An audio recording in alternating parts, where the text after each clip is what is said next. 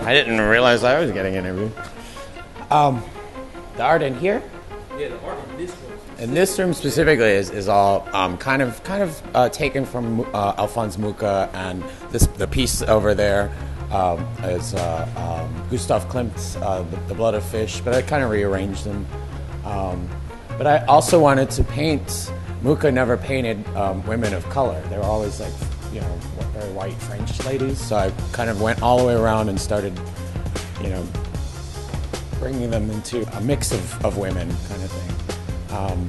And I wanted it to be static so that there's more print. The other room has got a lot of more lines and it's more active. And I wanted this to be kind of comfortable and sexy. So. How long have you been painting?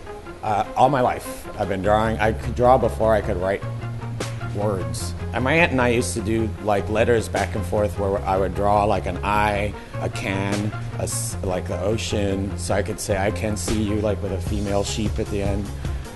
Even before I could like put sentences together, I was drawing sentences. I'm doing something every day, like whether it's design, computer, graphic design, or painting, or just sitting around doodling. I'm always doing something.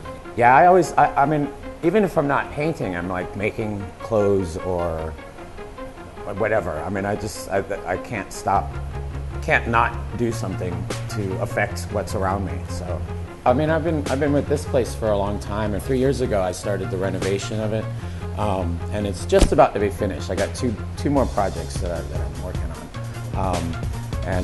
Yeah, it's a completely different place than it used to look like. So I love it. I love doing it on paper. I love doing it on walls. I love doing it outside, everywhere. Who's your greatest inspiration as an artist? I'd probably say like Keith Haring or Andy Warhol, but a lot of pop artists I really enjoy. They both had different takes on things, but Keith Haring definitely inspired me.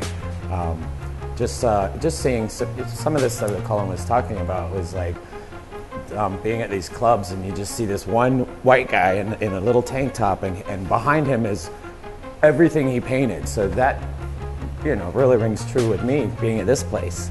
You know, this is Michael Payne and another bridge has been drawn.